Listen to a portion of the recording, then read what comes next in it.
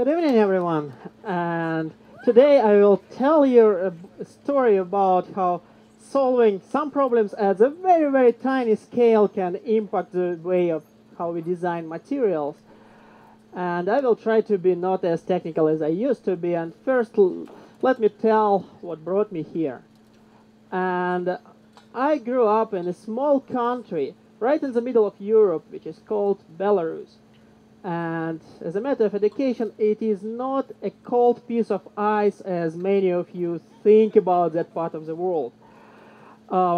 Weather there is more mild than in Chicago, for example. And that time, when I was a child, Belarus was a part of very big and very scientifically and technologically advanced empire. But after the fall of Soviet Union, situation has changed, and I decided to go for graduate study to Germany. After graduation, I had a number of options there, but well, like many basketball players dream about NBA, I was dreaming to test myself by American science.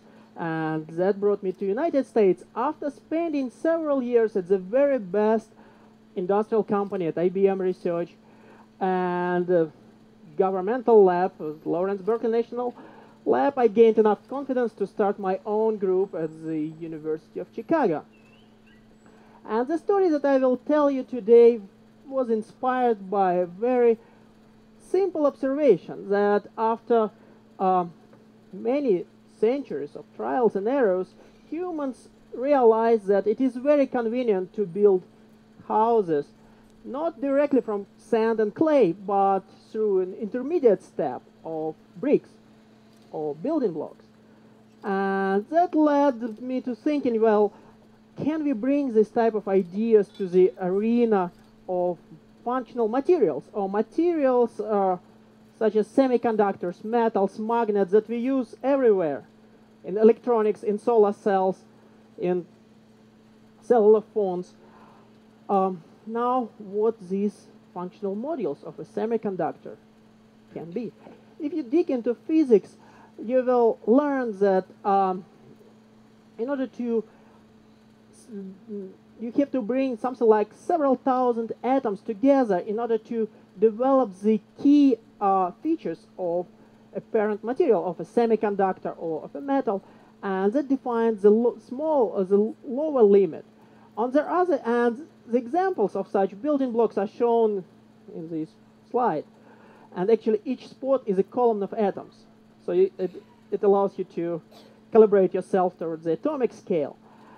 Now these objects, these modules, are small enough that they do not feel gravity. And that's another very important point, because you can dissolve them or disperse them like you dissolve sugar in water and make an ink or paint that you can put everywhere. So after you put a layer of this paint on some substrate and let it dry, the building blocks, the modules, will come together and assemble themselves into this long-range ordered arrays where each spot, each unit is a tiny piece of a semiconductor or a magnet or a metal, or you can grow three-dimensional crystals built out of these tiny building blocks. Well, and here let me draw an analogy or show you an example from Mother Nature.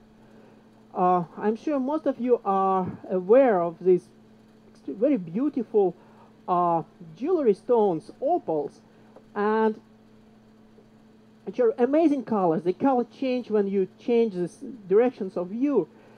And actually, the most amazing thing about these opals is that chemically they are incredibly simple and incredibly boring materials. Their chemical composition is same as sand. And what brings this very boring sand type chemical compositions into one of the most beautiful things on the Earth is their internal structure. Actually, we don't know for sure how, but Mother Nature actually assembles them first assembles this silicon dioxide, in very small balls and packs these balls in form of arrays like we see here.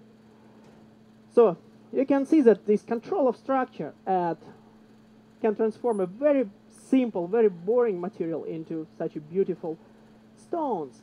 And we can go further. We can precisely design these building blocks. We can control their size, shape, or we can combine several components into each block, into each module. For example, a piece of magnet integrated right into semiconductor and then peg them into an array. Or we can take another approach where we can combine two different materials in form of the building blocks. Let's say in this central image, the large sphere, the large module can be a semiconductor, and small module can be a metal or a magnet or catalyst. It's that flexible and that powerful. And, well, if you think that, well, it's the end of the journey, no, we still have one very important challenge to address. It's not sufficient to to prepare these building blocks and to peg them together. It's also, if you want to see some development of really amazing and really unprecedented properties, the building blocks should talk to each other. And here, let me draw an analogy with the atomic world, with traditional chemistry that we all learned in high school.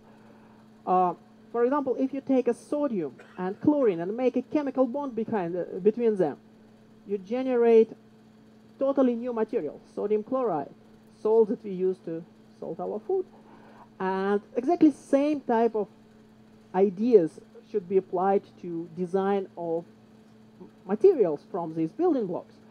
And so we should really develop a new chemistry and new ways how to force them to talk to each other. So in an array like that, the strands of communication or the crosstalk between the building blocks can be described as electron moving through this array. And if you don't care about interfaces, if you don't care about what separates these building blocks, actually the electron will feel in such structure itself as a car would feel on such a bumpy road. And it will not move fast. And it will get stuck eventually very quickly. So that was a big challenge several years ago.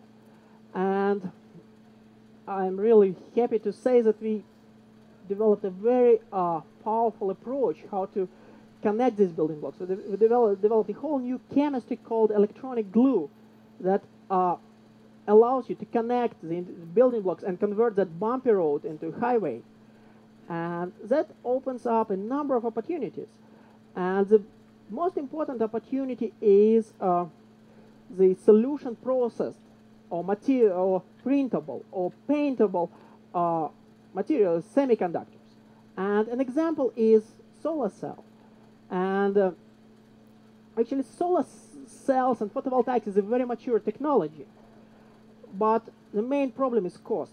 And to run your house, you have to have something like 5 kilowatt panel at your roof. And that costs way above 10K at this moment. But if you take a commercial solar cell and dissect it, you will see that it's nothing but several layers of different semiconductors and conductors on top of each other in form of a stack. And I'm not aware of any scientifically sound reason why this layered structure cannot be made by printing or spraying or painting in the same way as you can paint your garage door. And the only challenge, well, big challenge, is that we don't know what should be that solar paint, or we didn't know. And I think now we have a very scientifically supported set of ideas, and we understand what should be there.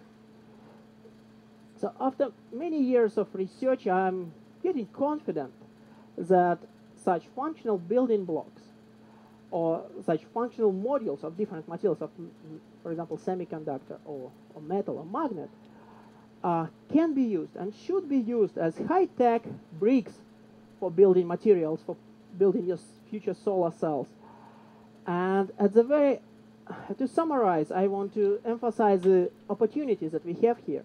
We can use literally the entire periodic table to design these building blocks, to to tailor their properties, and then use them to design materials in a totally different way than we used to do.